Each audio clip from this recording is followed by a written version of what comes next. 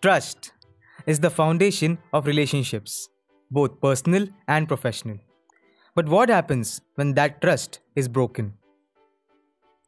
Enter Section 406 of the Indian Penal Code, a provision designed to safeguard the sanctity of trust.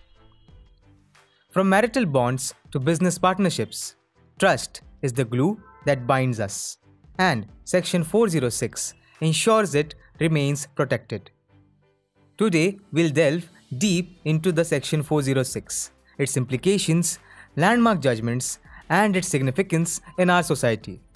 While Section 406 provides the foundation, adjacent sections like 407 to 409 offer nuances based on specific roles and responsibilities. Landmark judgments have shaped the interpretation of Section 406, reinforcing the rights of individuals and clarifying legal nuances. The legal journey from filing an FIR to culmination of a trial is systematic, ensuring justice is served.